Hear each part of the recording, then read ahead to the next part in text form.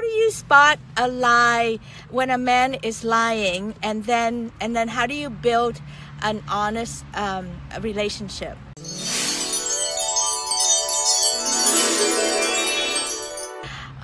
So I'm actually going to have help on this topic today. As it turned out, I am with my friend Keith Paolino.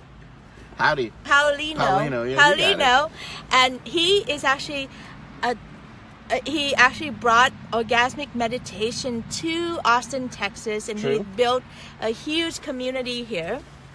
And so I'm also a bit of a relationship expert like you. Well, I was going to get to that, honey. Right. Just hang on. Right. Yeah, Sorry, I'll make you look good, I promise. Okay, I don't know how these things work with you. It's our first time together. It's going to be okay. Be Trust gentle. me. Okay, so Keith is a relationship expert, and I'm gonna turn the camera on him in a second, but I gotta like pump him up. Like with all men, you gotta fluff him before. Oh dear. Dating tips all over the place here. Okay, so Keith is an amazing. I just asked him that too. And I said, so what do you think about men and lying, and how do we spot that lie? And all these amazing wisdoms already come out of his mouth. So I'm actually gonna let Keith, expout as much as he wants, and if he gets over the top, I'm gonna like translate it down for us. Okay, so here we go. So first, let's start with why do men lie, first of all?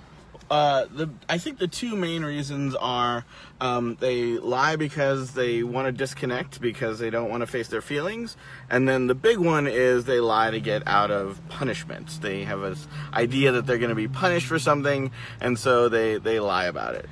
So basically, to translate that down, because he's like a notch way up here, is that men lie because they're afraid, because that they might get in trouble, right. And getting in trouble with women. They have been trained all their life that if they're in trouble with their mother, their sister, their teachers, they're in big trouble. That's so right. Men will avoid that at all costs, especially if there's a chance that we would be crying right. or unhappy. Men lie because they don't want to make us unhappy, right? And they don't want you to take your love away, basically. So don't withdraw your love from me. So I'm going to do whatever I can to manipulate you into not withdrawing your love from me. And that can include lying. Because if you withdraw your love, that means you withdraw your boobs, and men love boobs, and that's how it is. Oh, that's very true. Okay. I'm an avid boob fan. See, there you go. Okay, so you were saying another, what are some sign that he's lying? Oh, let's see. Deflecting? Right, he was deflecting, defensive, being defensive and trying to put the conversation back on you. Blaming is another good indicator. This must be, you must have done something, that kind of thing. Right. And what else? Oh, I said, and if he is bullying you into doubting yourself. Yeah. If he is bullying you into doubting yourself, he's lying, and it's not you, it's him.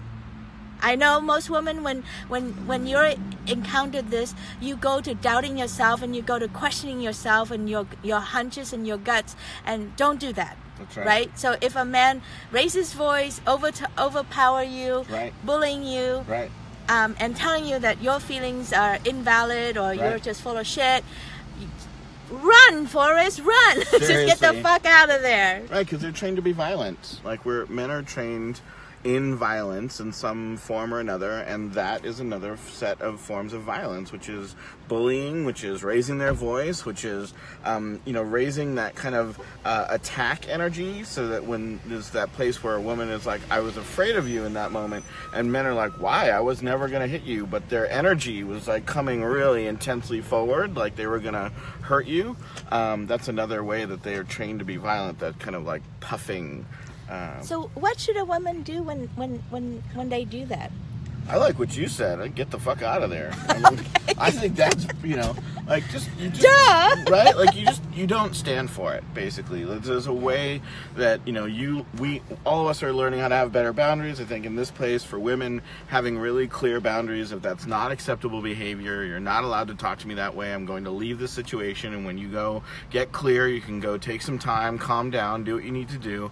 When you're ready to come back and have a better conversation, then let's come back, because I love you and I want to be connected to you, but not like this. So basically what you're saying is that we should always still be in charge of the relationship. Don't cower, don't let him bully us into being a nobody or discounting our own feelings and about that. That's right. But also don't go on the attack, because when he's all puffing up and you're gonna try to attack, then now you're making the situation dangerous for yourself. Exactly. Most often you're gonna lose an escalation, basically. So, you know, it's just not worth it for you. Okay. And you said something else that was really powerful. You said something about men date their mother. Oh yeah. No. Well, that's just right. That's true. Men date their moms. So there's does that mean women date our father? Yes, that's also true. I just happen to have more experience on the other side. I have the other side. So. Yeah. Together. Yes, good. That's it. Yeah. Okay, so men date their mother. Right. So. Oh look, my sweetheart just joined. So honey, did you know I'm like your mother? You know, I was thinking on my way to come get you that I really hoped that I was the other Keith in your phone. That's how you stored me. But anyway, hi Keith. It's been a long time since we saw each other. How you doing? Anyway, so yeah, dating our mothers, right? Which is essentially there's this branch of psychology called ecological family systems. It's really cool stuff. And when you are 0 to 3, you're surviving your relationship with your primary caregiver. For most men, that's their mother, and you're literally surviving it. You have to be in that relationship long enough to get fed and clothed and housed and loved. And then what happens is we use that as our template for relating. It's all different intimacy levels, but the highest one is generally our mothers. So when we get to that point in our relationship where the intimacy goes up really high, all of a sudden we're treating our partners like we need to survive this relationship with them, and all of the triggered conditioned responses around that relationship and that relating style happen. So basically, let me translate that one for you, is that basically when you were born, you're a tiny little bundle and the world is scary and all these big animals are in front of you. That's Think animal instinct here, okay? So you look up and you're like, okay, these people are scary. They could kill me. They could hurt me. They could abandon me. Right. So then you accidentally just smile, and they go, oh, you're so cute, and you get this feedback that she likes it. Okay, we smile some more. Oh, okay. So now we learn. Actually, this happens for both men and women. Definitely. But we learn to be cute. We learn to be likable. We learn to behave in such a way that our mother. Men learn to behave in such a way that their mother would feed him, and would give him the boobs. Right. So then men mostly focus on the boobs. Exactly. So then men learn to behave toward women in their older age and as an adult the same way. That's right. They will try to be cute. They will and if they don't get their way, they will pout and throw a tantrum. A lot of tantrum throwing, a lot of blustering, and how could this be true? Kind of just basically look at any 2 to 5 year old boy and then essentially translate all of that behavior into your boyfriend, and you figured it out. Basically, So if I hear this a lot of time. A woman complain that being with her man is like having another child to take care of, and that is a metaphor. Right. And so anyway, and men out there, it's not attractive. So no, not hot. There's a lot of work to be done. Thank you for saying that. Could you just officially apologize to the woman? Absolutely. For myself and all men, absolutely. It's a terrible thing, basically.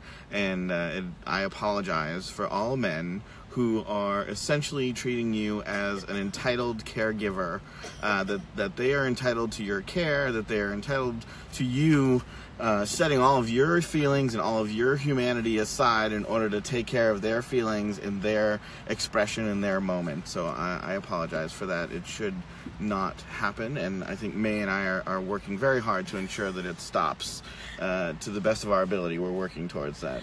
And on behalf of all the women, I'd like to apologize for all the times that we emasculate you guys and we cut you down at the knees with just our eyes, and all the times that we don't communicate what we want, we don't know what we want, and then we blame you for not making us happy, and we let you carry all the bullshit, our bullshit baggage for us, and we resist your love. There we go. Apology accepted. Thank you. Apology accepted. Thank you.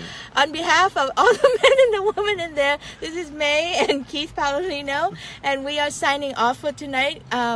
Great topic for tonight on how to spot a man's lie and how to steer through that, and really don't put yourself into places where you second guess your own feelings about that, which is most important. All right, every Wednesday night around 6 p.m. Pacific, around, based on my whims and everything, I will do a Facebook Live with different topics, and join us here at the Bold Brave Woman Hot Life Hot Love fan page. And also, all of these are also stored on my YouTube channel, Hot Life Hot Love. So if you want to see the archive of previous dating advice, please go. So have a good night, everyone. Bye. Bye.